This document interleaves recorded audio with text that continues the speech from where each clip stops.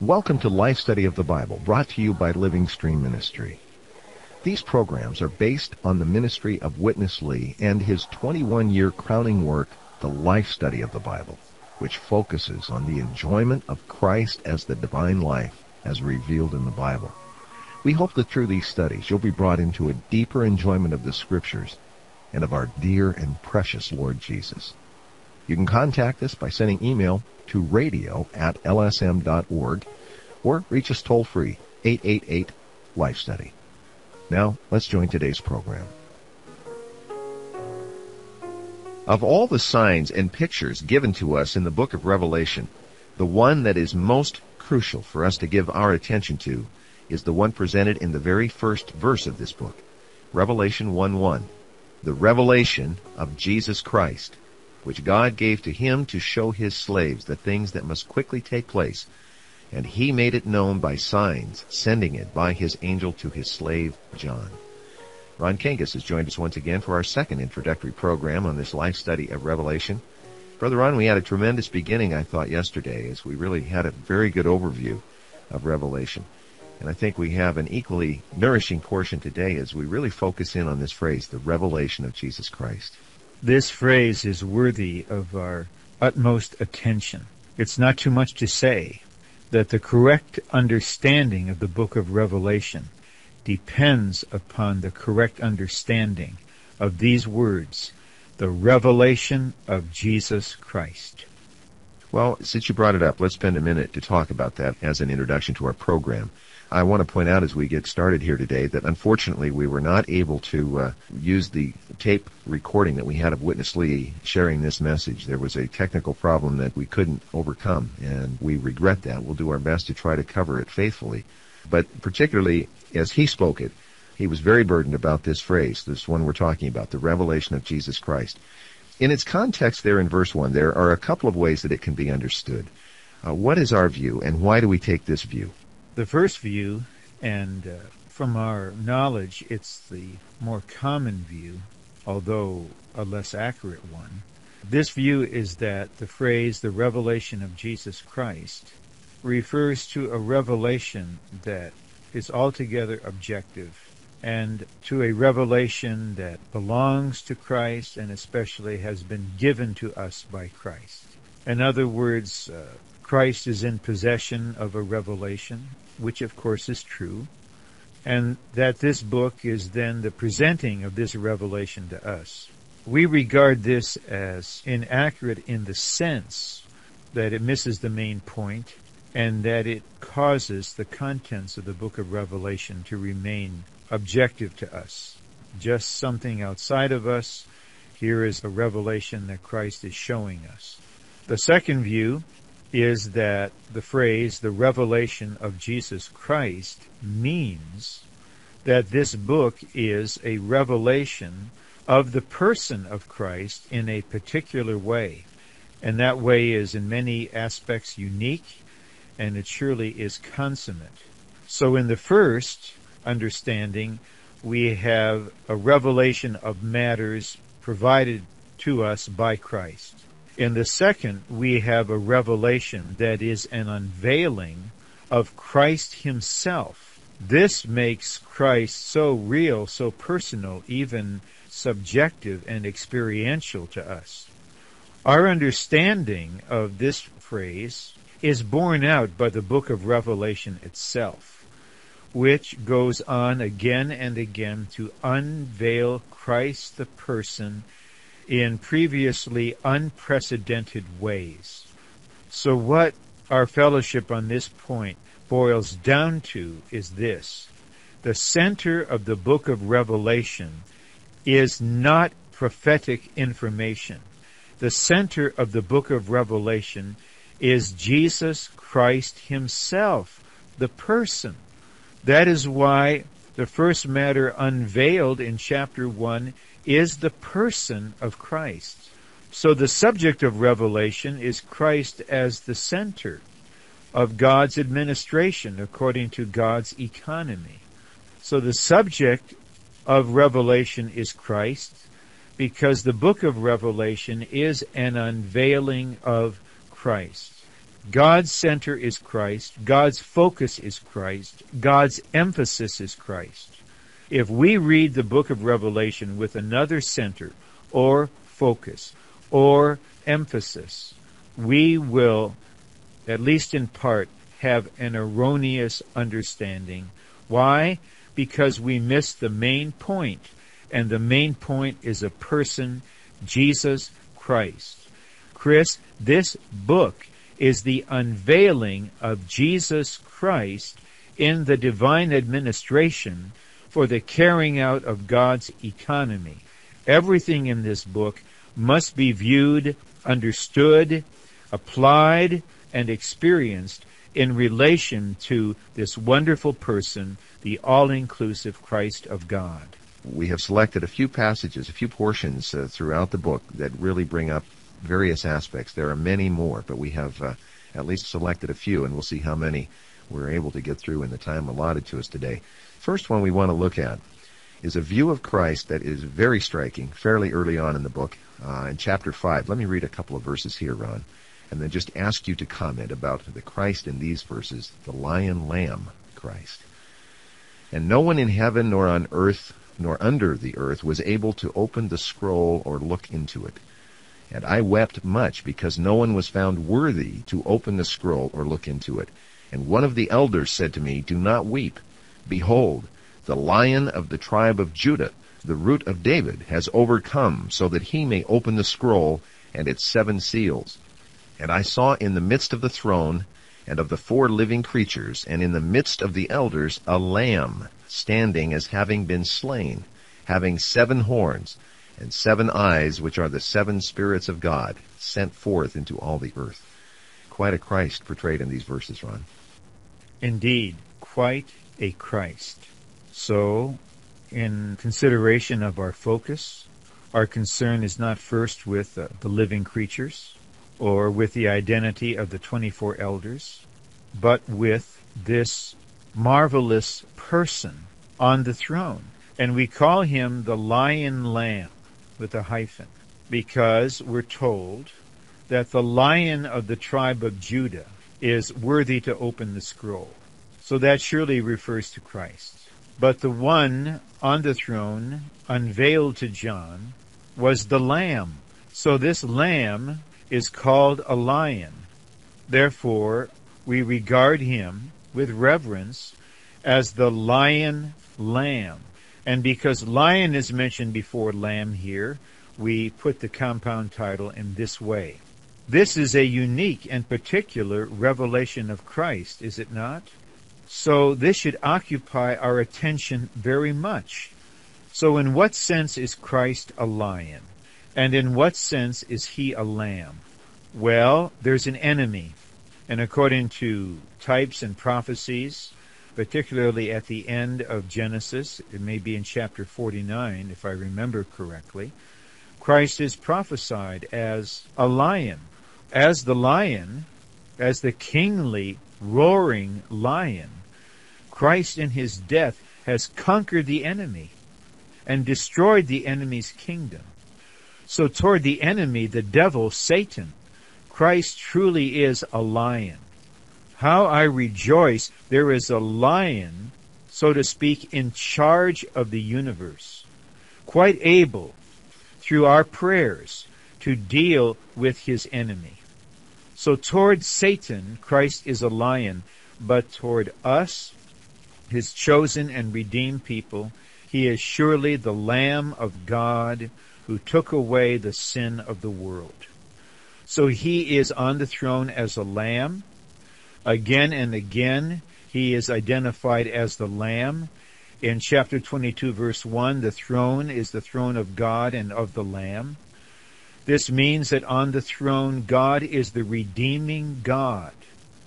Toward us, Christ is the Lamb who died for our sins, that we might be redeemed to God and regenerated by him to be the constituents of the New Jerusalem ultimately. Toward the enemy, Christ is the lion who died to destroy the works of the devil. And now this wonderful person, the only one worthy to open the seals of the scroll of God's economy, this wonderful person is administrating the entire universe and everything and everyone in it and everything that is taking place.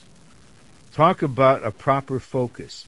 This is God's focus before all the other details are revealed from chapter 6 through chapter 20.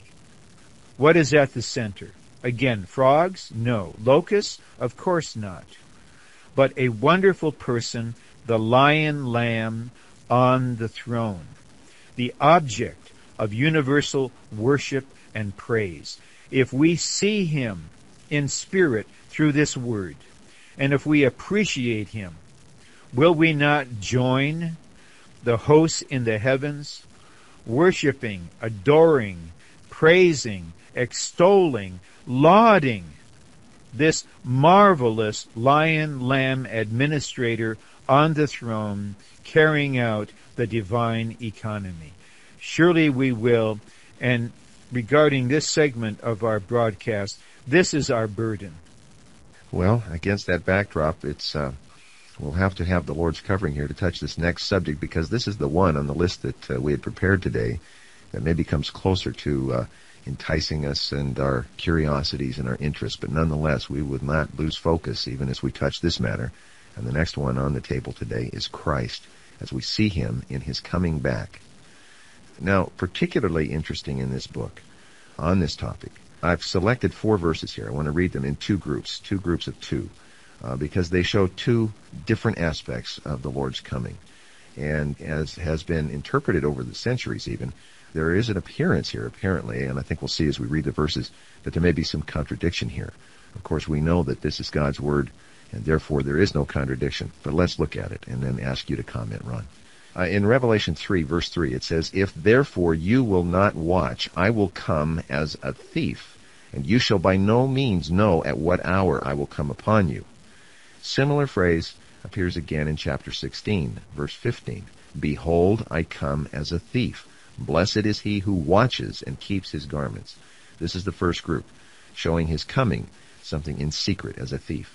Now, in chapter 1, verse 7, it says, "Behold, he comes with the clouds, and every eye will see him, even those who pierced him, and all the tribes of the land will mourn over him." Yes, amen. Verse 14, in chapter 14, again picks up this thought. "And I saw, and behold, there was a white cloud, and on the cloud one like the Son of Man sitting, having a golden crown on his head and a sharp sickle in his hand." So, Ron, we have verses that show us a secret coming as a thief, one that we need to watch for, and then other verses that show us an open coming on the clouds for every eye to see. How do we reconcile this? Notice the emphasis in the verses, still on the person. I will come, 3:3. I come, 16:15. He comes with clouds, 1:7. One like the Son of Man, 14:14. So in studying the coming of Christ, we need to emphasize the coming of Christ. Now, his coming has 2 aspects, separated by a period of about 3.5 years. On the one hand, he will come secretly to rapture to himself not all the believers at the same time. Otherwise, the word in 3:3 doesn't have any real meaning. But he will come secretly to take those that are mature, those that are the overcoming ones, those who are ready, and those who are watchful. He will come and take them to himself, and they will, according to chapter 14, be with him on Mount Zion in the heavens. More about the next point in further messages.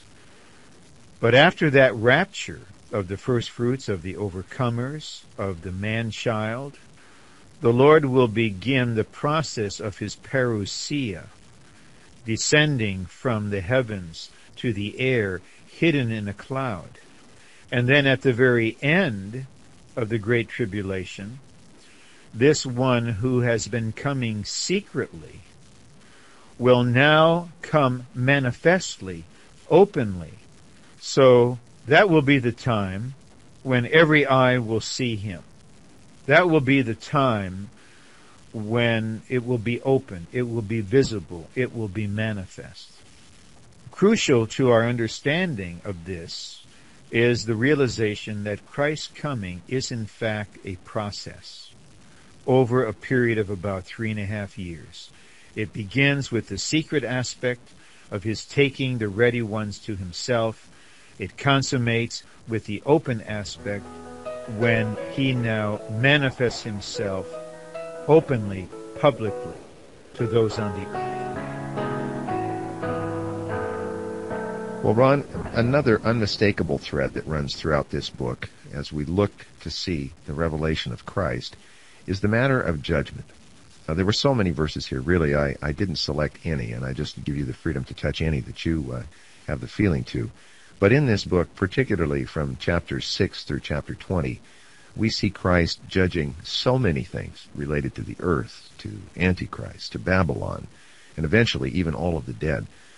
But there's a result or an effect of this judgment that I would really like to focus on today, and I think you know where I'm going. I think I do. Let's point out at the outset that this is a book, Revelation, is a book of administration. And God's administration during the present dispensation is largely carried out by his judgment. So we know from John chapter 5 that judgment is given to Christ as the Son of Man. Now, there is so much on the earth that is contrary to and opposes God's economy. All that must be judged. There is so much on the earth under the control of the enemy which resists, now we're getting to the point, the kingdom of God coming to the earth, the will of God being done on earth, the Son of Man returning to earth. There is so much that resists all this. That must be judged. There will be a thorough and severe judgment. But this is all a preparation for Christ to come and take possession of the earth. We know from Matthew 13 that in order to gain the kingdom as the treasure, he purchased the earth.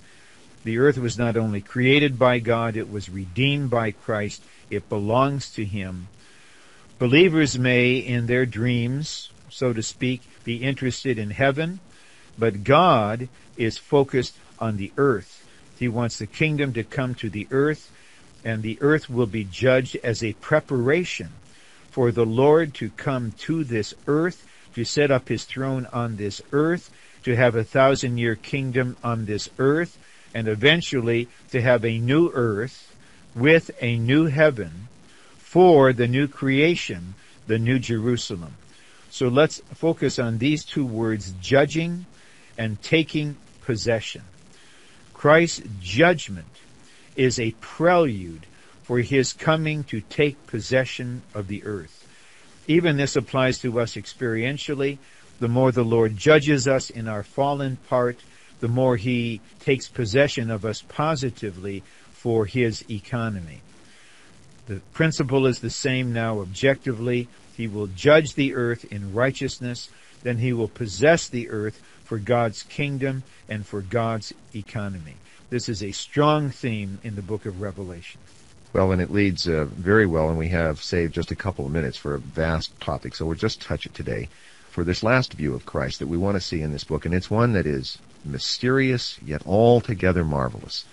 And we have just a few verses here that show us what Witness Lee described in his ministry, and I believe Watchman Nee also used this term. You can correct me if I'm wrong there, but the centrality and universality of Christ. In chapter 21, and one of the 7 angels came and spoke with me, saying, Come here, I will show you the bride, the wife of the Lamb. And he carried me away in spirit unto a great and high mountain, and showed me the holy city Jerusalem coming down out of heaven from God. And the city has no need of the sun or of the moon, that they should shine in it, for the glory of God illumined it, and its lamp is the Lamb.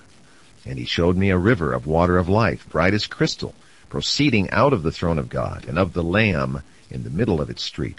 And on this side and on that side of the river was the tree of life, producing 12 fruits, yielding its fruit each month, and the leaves of the tree are for the healing of the nations.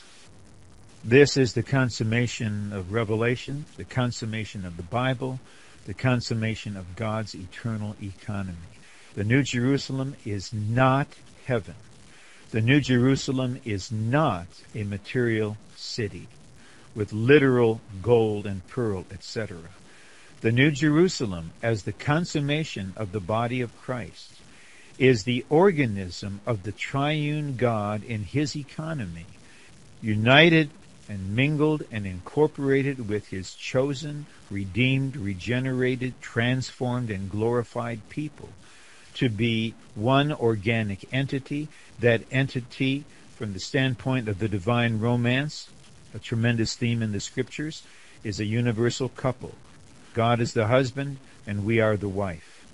On the other hand, the New Jerusalem is the ultimate and consummate form of the kingdom of God. The crucial point here is that in this marvelous organic entity, Christ is the centrality. That means he's the center. He's the hub. And he is also the universality.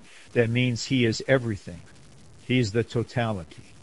So he is the lamp in which God the light is. This light then shines out through the lamp to reach every part of the city. The crucial point here is that in chapter 1, we have Christ in the midst of the churches symbolized by the golden lampstands.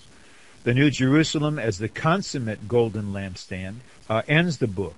And in the center of the New Jerusalem, as the centrality and universality, we still have this wonderful Christ, the Lamb and the lamp.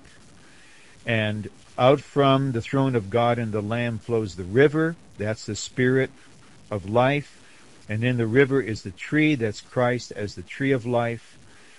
The Bible ends, the book of Revelation ends, not with frogs, not with beasts, but with a marvelous consummation of God's organic salvation and of his divine economy, the New Jerusalem, the triune God and his economy and his redeemed people as one entity. And the center of this is the person, Jesus Christ. Chris, no wonder when God inspired John to write this book, the words were uttered in the beginning, the revelation of Jesus Christ. From chapter 1 through chapter 22, there is a focus, there is a center. That is Jesus Christ, revealed uniquely and consummately in and for God's universal governmental administration. In a sense, in Christ we would plead with our listeners to take God's focus and center as their focus and center. This is the way to have the divine view and the divine understanding of the book of Revelation, and this will be the key to all the following messages in this marvelous and blessed life study of Revelation. Ron, I can tell there's a deep, abiding burden in you. In some regard, you're very much one in spirit with the Lion Lamb today on this point. All that is due to the mercy and grace of God. It is our privilege in his redemption to be one with him, and also, and we say this with due respect, to be one with the burden of this ministry. Ron, we're out of time. It seems the Lord was with us. We covered a lot of ground today. All of these points will be developed as we really dive into this life study. So I hope our listeners are on aboard for the long term as we go forward. Please come back when you can. I'll gladly do so. As we leave, let me just point out our toll-free number and invite you to contact us. It's 1-888-LIFE-STUDY. That's 888-543-3788. Please do give us a call today. We'll return tomorrow with another life study from the Life Study of Revelation. For Ron Kangas today, I'm Chris Wilde. Thank you for listening.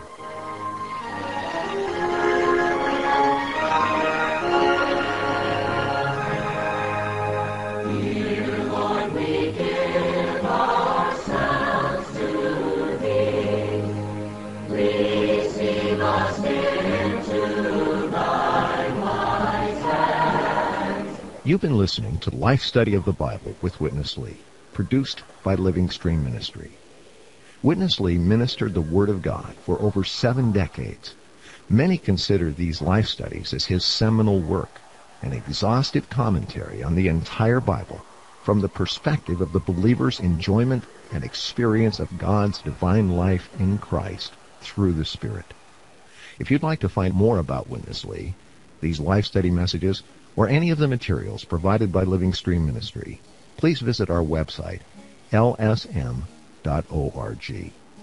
That's lsm.org. You can also email us, radio@lsm.org, or call us toll-free, 1-888-LIFE-STUDY.